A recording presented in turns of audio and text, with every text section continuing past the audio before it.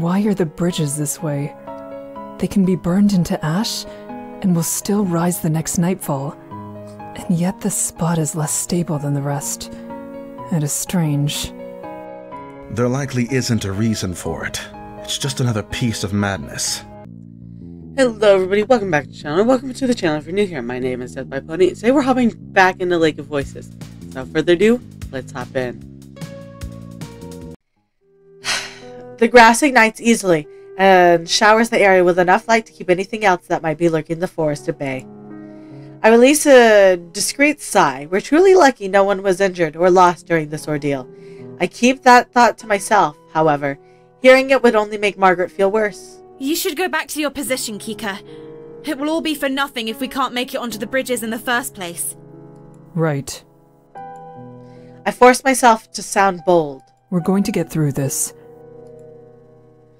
Margaret attempts to smile at me, and Bemele waves as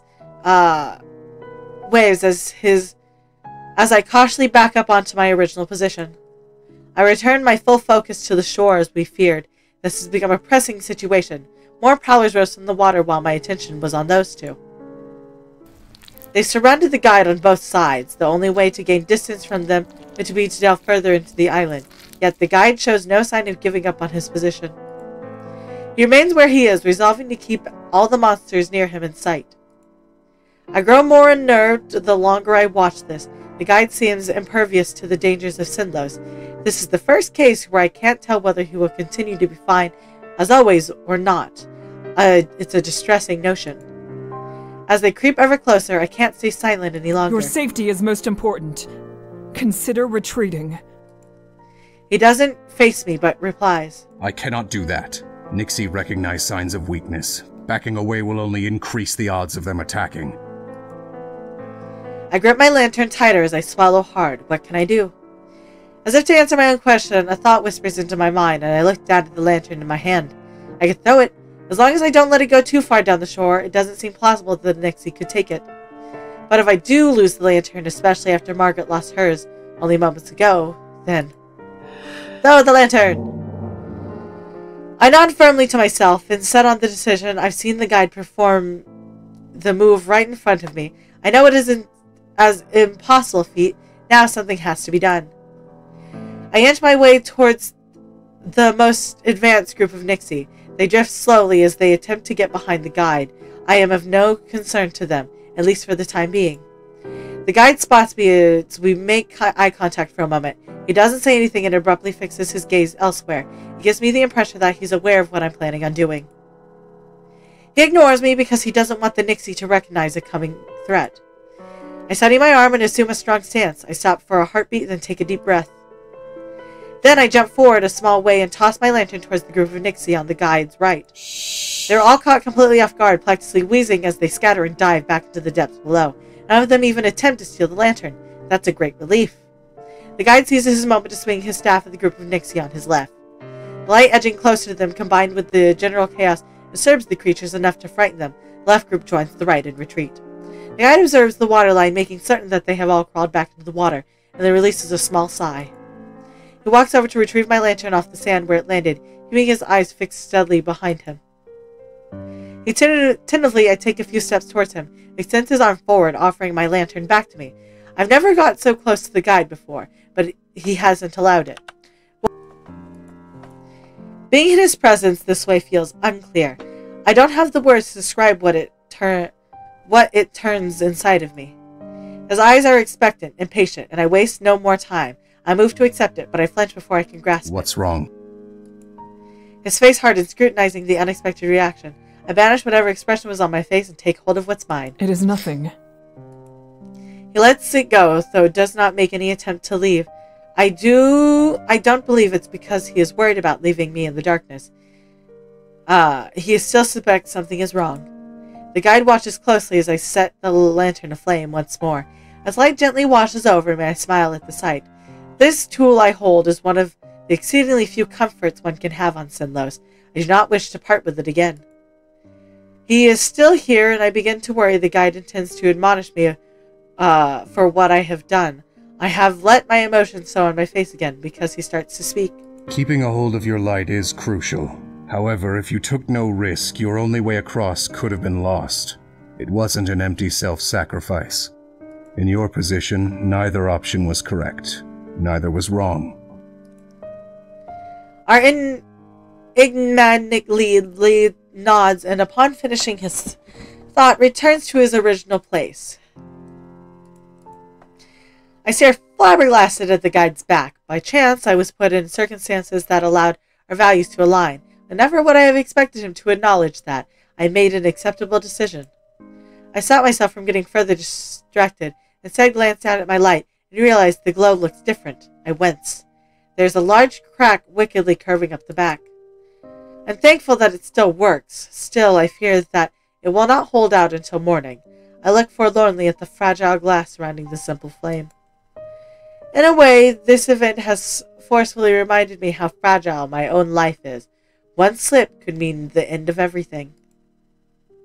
Regardless, nothing can be done presently, and we've got enough to worry about. As it is, I cannot let this consume me. We'll continue to resist against this lake. After an untold period of time, the water begins to stir. There's an unusual gurgling and a sound I never thought would be this relieving to hear. Slowly, creakily, bridges make their nightly appearance. Sinlos is an overwhelmingly cruel environment. This island had felt like a safe haven such a short time ago, but that has been twisted to the point where I am grateful for a chance to return to the maze, and we may not even reach that. More Nixie are breaching the water and wrenching themselves onto the sand. The guide signals to all of us. We have to leave! Thanks to his position on the shore, the guide is able to board the bridges without confrontation. For the rest of us, however, the Nixie begin to crowd the opening. It appears they want to get on themselves. We have desperately little time before we get cut off from the guide. I look to my lantern. Will this little light alone be enough to cause them to disperse? Come on! Margaret's shout cuts straight through my thoughts. She's got the torch. She's advancing towards me, holding onto a heavy stick with the end set on fire as a makeshift torch. The same sight is striking. It won't last long! We need to get through now! She needs not say any more. The three of us push our way forward. As we advance, Margaret relays her plan. We'll toss the branch when we get close. The smoke spewing off this thing is making it even harder to see than usual. So you tell me when it's time, Kika. I can do that. The shore approaches closer and closer. Every single one of the Nixie turn their attention towards our small group. Now! After alerting Margaret, she gives her all to hurl the flame ahead of us while avoiding setting the bridge itself on fire. The monsters flee from the torch. A path is clear. We waste not one moment sprinting towards the bridges. With the others near my side, I amble back into the maze. We don't stop until there is a considerable distance between us and the shore. It is there that we encounter the guide. Upon seeing his figure, I hide a sigh of relief. We haven't been left behind. Our arrival does not change the guide's empty expression. He does not say or do anything, instead allowing us all to catch our breath. Melly starts to laugh incredulously through uneven breaths. Such recklessness. I can hardly believe it worked. Margaret chimes in, equally as amazed and exhausted. I don't know how we managed to do nothing wrong. That feels far more fitting for this journey. Yes, you could have burnt your fingertips off. Or perhaps the bridges could have gone up in flames. Margaret looked at him curiously, but Melly gives her a wink. That would have been the outcome if I was handling the torch, you think? Margaret's lips quirk into a smile. Yes. Straight, blunt, to the point. We treasure the moment of triumph for a little more before the guide ends his silence. We need to start walking. We've already lost much time as it is. I quickly straighten myself out and mull over our current situation. We start to consider how we are going to travel now that we only have 2 lanterns. I can stay ahead in between the guide's light and yours. I will be fine there. At that I become fraught with worry. I look over at Bamele, concern rioting through my body as I wonder how he'll fare being so far away from a light source. Well, the 3 of us could walk together. If there's one person close by, I can't imagine it would make much of a difference having another. Furthermore, I believe we've all taken enough risks for each other already for this to not be a problem. Margaret, her consideration touches me. I smile gratefully at her. Melanie and I confer with our eyes before silently agreeing with one another. We nod. Okay, we'll do that then. Thank you. Other than having a bit of a crowd as opposed to an entirely straight line, our journey moves ahead as it did the night before. The silent night creeps along as we carefully move through the thick fog, making certain not to bump into one another. Then my lantern blinks. It fizzled out. The three of us gasp simultaneously as I hold my breath, like time will stop with my breathing. To my great relief, the light flares back on. The air I'd anxiously been holding in releases as I sigh. What's going on? The guide halts, but does not bother to turn around as he asks the question. It was nothing. I watch as he shifts his head back to look at us. He stares. He gives his probing and deeply unnerving. He doesn't believe me. I return his gaze, my expression blank. We remain locked in this moment. I can feel his patience with me slipping away. He chooses not to spend any longer waiting for an answer that will not come. The guide faces his back to us once more. He acts without a word, but I know he isn't satisfied. Our small group shares anxiety-ridden looks as the guide moves ahead.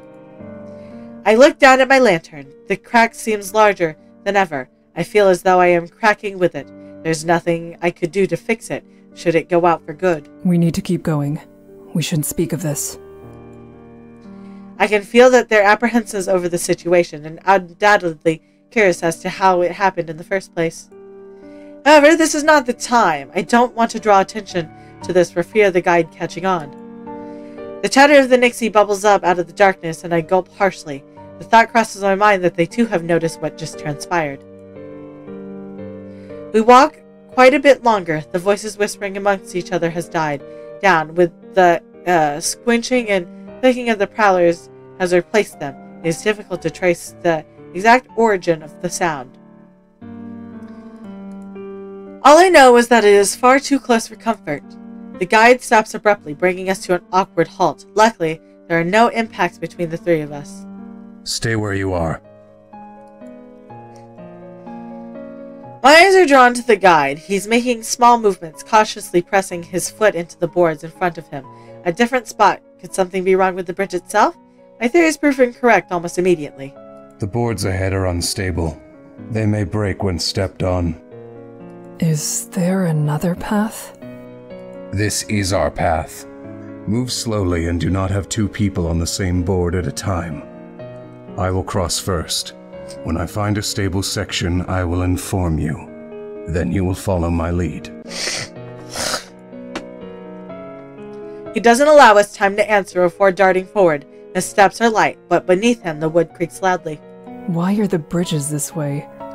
They can be burned into ash and will still rise the next nightfall. And yet this spot is less stable than the rest. It is strange. There likely isn't a reason for it. It's just another piece of madness. The unnatural black water has a great deal of magic within. That is the most reasonable source of the bridges.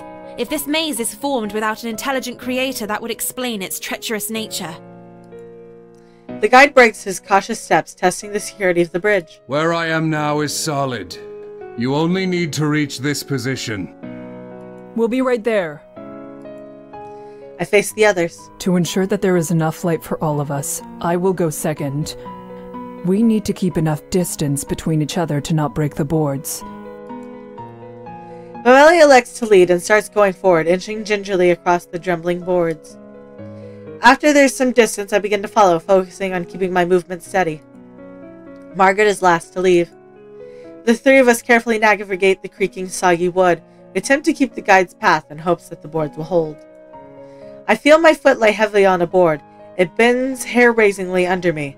I wince as I slowly step off it, wondering if we should be crawling on all fours to spread out our weight over a wider space, but that may make us vulnerable to those creatures. My focus is broken when I hear a shout from ahead. Ellie's foot has snapped through the bridge. Wait.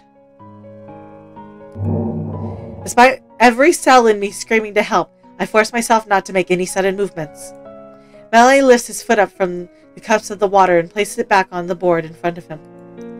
Thank goodness, the entire section could have collapsed.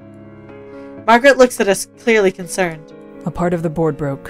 Everyone is fine, however. You should avoid that section completely. All right. We're still in much danger as we stand here. I encourage him to begin moving once more. I make sure to skip over the broken board myself when I come to it. As I pass by the hole, I catch a bit of movement under the water, but when I look closely, there's nothing there. After a few more agonizing minutes, everyone reaches the other side of that trap. Trap is the easiest way to put that. Each of us three mutter various expressions of relief. There isn't a word from our guide. We continue our journey across the bridge, sharing small, sporadic bits of conversation, until we're plunged into darkness. I immediately come to a screeching halt that almost makes the two near me lose their footing. I look down at my lantern. It is as dark as the water. The three of us stare at it, a silent pleading. A few moments pass, and yet the lantern remains cold and lifeless. In desperation, I jiggle the lantern. Somehow, something will click, and the light will return. Nothing happens. I feel the others' nerves climb with every second. They shift uncomfortably as they watch me pathetically attempt to relight it. We are quiet, still hoping the guide won't notice. I cease shaking and tapping the sides of the cracked glass when that doesn't yield any results. I move my lantern itself and look over the internal workings. I cannot reach inside. Despite its appearance, the metal has retained the heat from before, and I would be burned. As the darkness stretches on, I frantically try to figure out what the problem is, from sight alone, to no avail. Your light is gone. The indifferent tone of the speaker is unmistakable. No, not yet. I look up from my work to see the guide is approaching us. I'm at a loss for words. He comes near, and the edge of his light shelters us like a blanket. Relight it. My hand begins to tremble. I know it won't do anything, but I do as I demanded and hope for a miracle. I attempt to get the inner cord to catch flame. The lantern refuses to comply no matter what I do. The guide's eyes widen as the full scope of the situation dawns on him. My two companions start nervously fidgeting and whispering about the possible solutions. I hear each one getting shot down. What are we going to do now? Marcus's voice comes out shakily. I look at the guide forlornly. We're completely at his mercy now, if he has any despair at all. He coldly surveys the three of us. After silently deliberating, he narrows his eyes until there are slits in his face. I will allow one of you to remain in my light. Only one. One? That's insanity! Your staff creates more than enough light for the four of us. We could easily follow at a distance you would feel comfortable with. Someone who wants to live will share their light with no one. I will not share my light with three. He almost snarls at us. After everything that's happened, all that we've done, you're going to abandon two of us this easily? You truly are a bastard. Babele! Stop. If you take so much as one wrong step towards him, all the guide will do is flee. There is no chance that fighting will end in more people surviving. Babele doesn't say any more, but grits his teeth. Margaret is completely frozen, her mind racing to process everything. Then, what about two? Could you please keep two of us safe? The guide sharply shakes his head. I will allow one and no more. Two will be left behind. Finality ringing out from his words. Lingering at a distance far behind my light will leave you vulnerable. The wisest option is to continuously move, even if it means going another way. Babele glowers at the guides hatefully. Besides me, Margaret begins to whisper something to herself. I can't make out what it is. A torrent of thoughts rip through my mind as I try to find some other way. Kika.